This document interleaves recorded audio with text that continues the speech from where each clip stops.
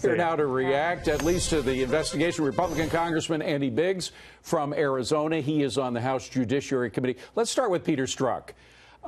It is clear that the man had an extraordinary bias against Trump before he was elected, after he was elected, and even after he was inaugurated. In what way, if any, can you point to areas where Strzok's obvious bias affected the way he behaved as at the FBI?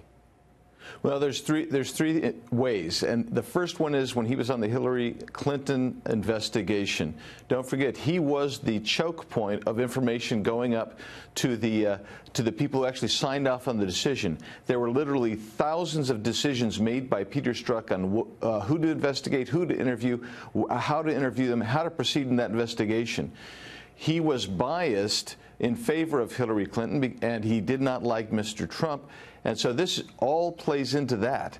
And so it comes out that they spit out this exculpatory letter before they've even completed all their interviews yet. So he quit the Hillary investigation too soon, and he began the Trump-Russia investigation too soon, or before there was enough evidence to justify it.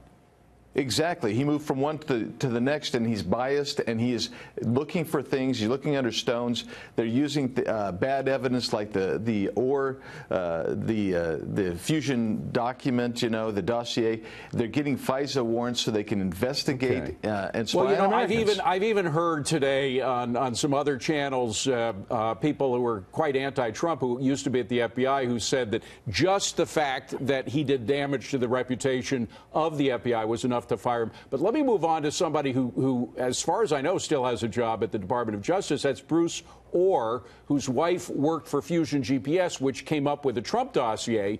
Turns out now that Bruce Ohr had met with Christopher Steele, the guy who was getting the Russian information, stuffing it into the Trump dossier, as early as January 2016, long before the election, 6 months before the Russia investigation began. What does that mean to you? Well, it means to me that this is conspiratorial, is what it looks like. I mean, that this is done with this knowledge, this intent. They aren't just happening on something. They meant to do this. They knew what they were doing, and that's why we need to investigate this, not just in the way the Congress is doing it, but criminally. That's why you need a special counsel. But the timing is particularly. If he met over 60 times with Christopher Steele, going back to January 2016. The investigation, Russian investigation, didn't begin until sometime in the summer of 2016. So what was happening between Bruce Ohr and Christopher Steele and the Trump dossier in all those months preceding that summer? I mean, it does seem maybe conspiracy is too strong a word, but I can't think of any other. Well, I can't either. You're getting people together that are planning out a pathway that looks like it may have been illegal. Now, that's what we call conspiracy in the old days. And so that's why I'm looking forward to this interview with Mr. Ohr on the 28th, because that's August 28th, just for folks to set on their calendar. August 28th, there's going to be this meeting. Forgive me for jumping ahead. We only have time for one more question.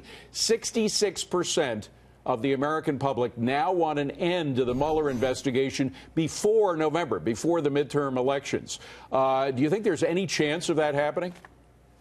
Well, you know my opinion, David. This should have happened a long time ago. There is a chance it could happen, but I just think Mr. Mueller's trying to keep his power and his scope. He wants to keep this thing going for as long as possible.